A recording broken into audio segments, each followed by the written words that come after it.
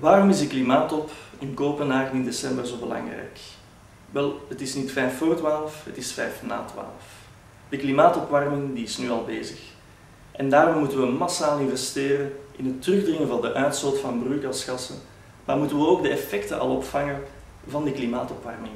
Ja, en die effecten die spelen zich voornamelijk af in de armere landen, in de ontwikkelingslanden. En daarom moeten de rijke industrielanden geld op tafel leggen. Want wie gaat dat allemaal betalen voor die armere landen? België is volgend jaar voorzitter van de Europese Unie en Vlaanderen zal zelfs de Europese Milieuraad voorzitten. Het is dus absoluut noodzakelijk dat Vlaanderen ambitie toont. En die ambitie die zal ik opvolgen in Kopenhagen.